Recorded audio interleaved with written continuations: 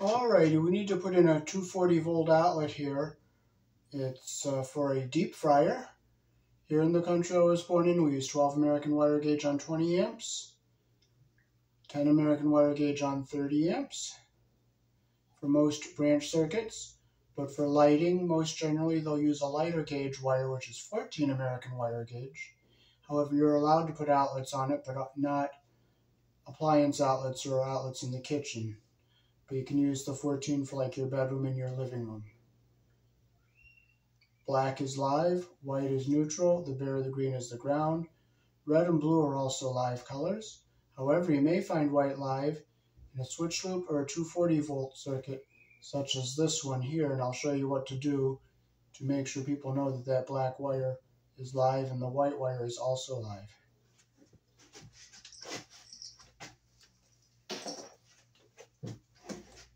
So we'll strip our wire.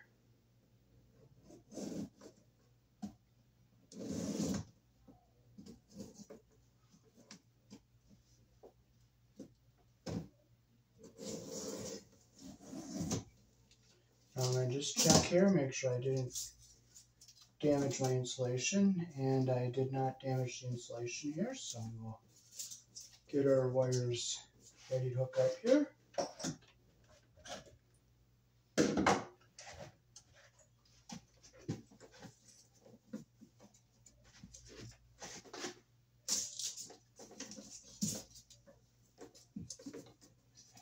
We have a little bit of Romex inside this conduit. It's only like 4 feet and it goes above the ceiling and it goes over to the panel box.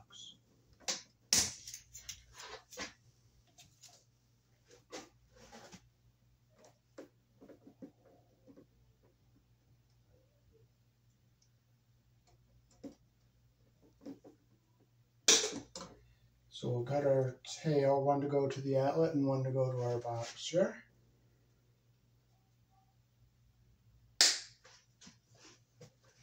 Okay, we'll push the rest back up into our attic here.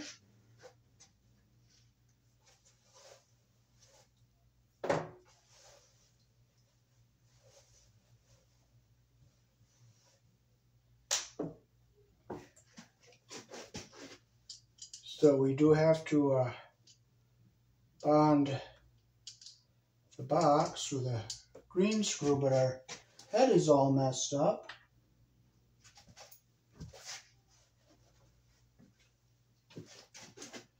This is the bonding screw to bond the ground wire to the box, so we put it in the back of our box here.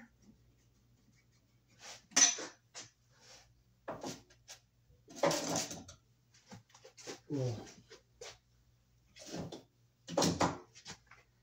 take our tail wires here, 1,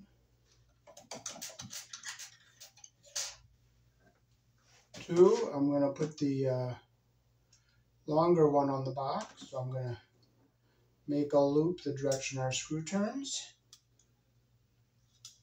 Put in the back of our box here. Close our loop the direction our screw turns like that.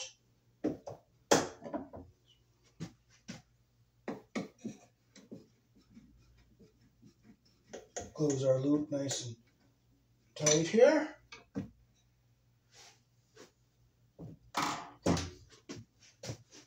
So we're going to use a push-in connector. It's one of these guys here, so I'm going to push my tail in like this. Look at it. Make sure the copper comes to the top. We'll put our other 2 wires in here. Like that. Make sure our copper comes to the top. We'll put our tail to the box.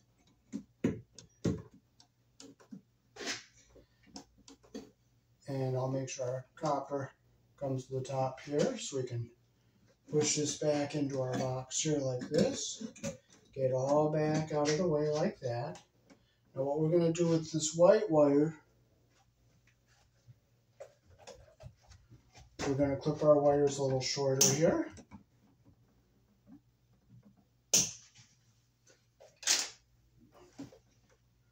We'll take off about an inch to put around our device.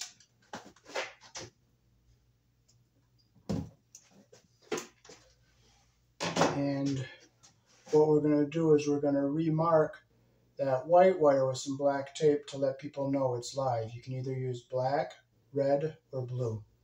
So we'll take a piece of black tape.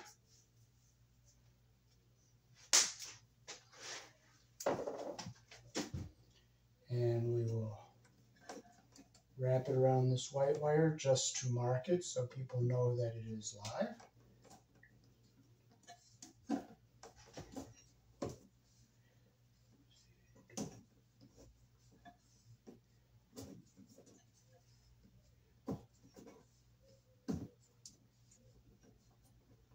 Okay, so we have our white wire marked as live.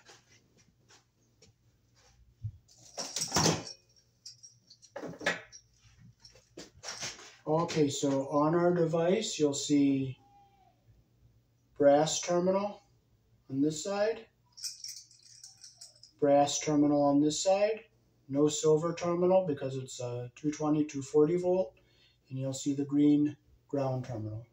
So it doesn't matter which terminal the black and white go to. So we will we'll put our,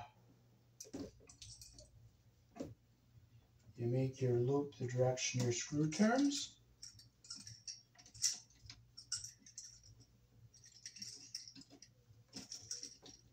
You get the wire around your screw. Close the loop the direction the screw turns like this.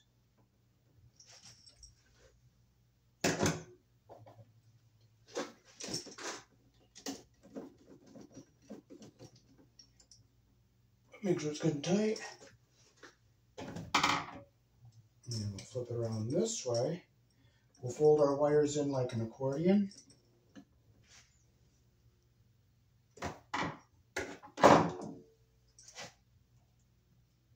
Always put your wire around the screw the direction that the screw turns.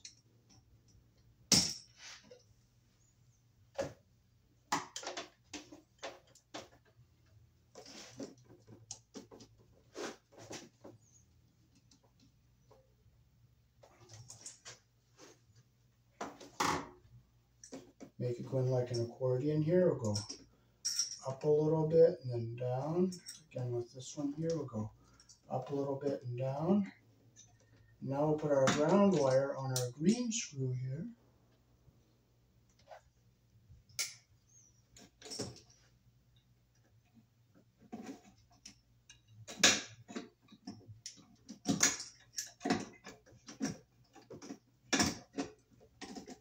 Close it the direction our screw turns.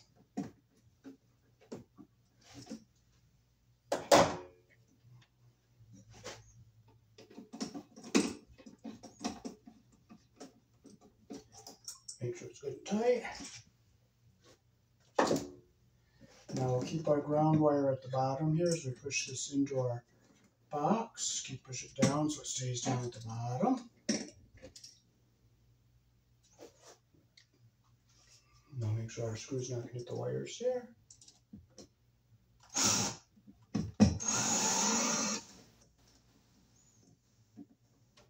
Look at the bottom, make sure our screws aren't hitting the wires.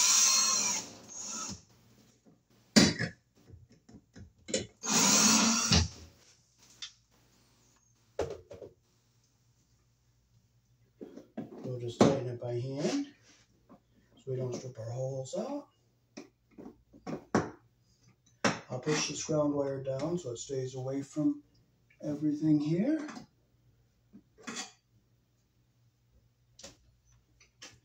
And now we're ready to go turn our circuit breaker on.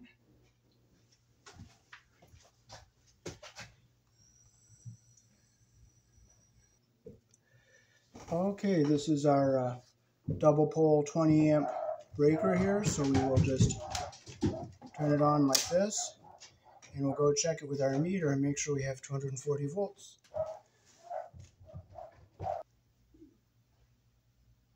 Alrighty, this is our Cobalt digital multimeter here. We will put it on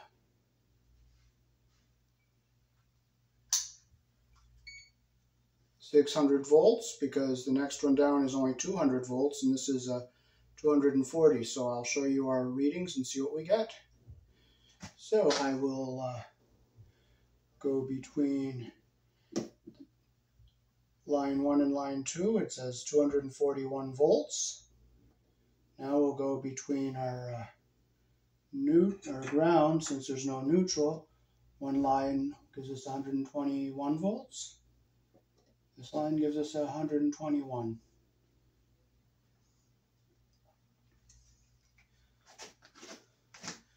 So that is how to wire and confirm you have 220, 240 volts here in the country I was born in. Peace. Thanks for watching.